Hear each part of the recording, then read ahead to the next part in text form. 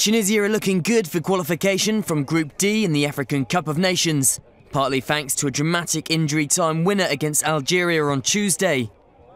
However, they face a stern test in their next match, a showdown with one of the tournament favourites, Ivory Coast.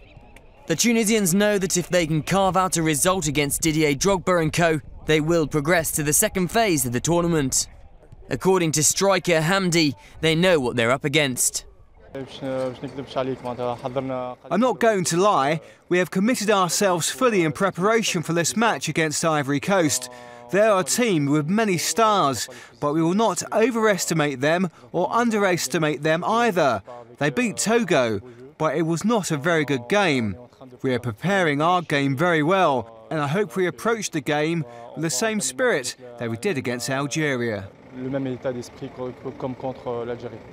Ivory Coast won the last encounter between the two sides 2-0 in a friendly international a year ago.